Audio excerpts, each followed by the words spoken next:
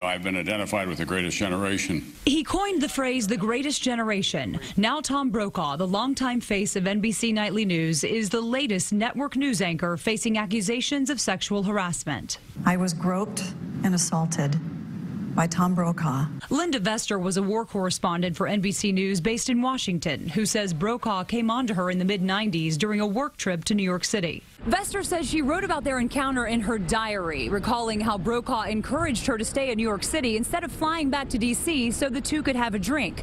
She says later that night, Brokaw came to her hotel room where he made a physical move. He leans over with his index finger and puts it on my mouth to silence me and says, "This is our compact." And at that point, he took the same hand, reached behind my head, and tried to force me to kiss him. A defiant Brokaw fired back in an email to his NBC colleagues that surfaced this afternoon, saying he is angry and hurt.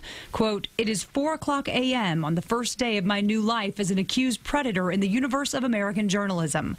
I was ambushed and then perp-walked through the pages of the Washington Post and Variety as an avatar of male misogyny, taken to the guillotine and stripped of any honor and achievement."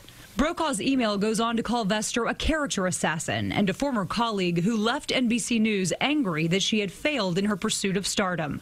People we spoke with today say the allegations don't match the man they thought they knew. Just this kind man that does these amazing interviews with these incredible people from all over the world. It was somebody that you would look up to, and you knew he was going to find the truth and share it with the rest of us. So now to hear this, it's heartbreaking. And again, according to Brokaw, not true. Another woman also accused Brokaw of putting her hands on his chest in the 90s. He told the Washington Post that never happened. Late this afternoon, Sacred Heart University in Connecticut said Brokaw has now withdrawn from delivering the school's commencement address next month.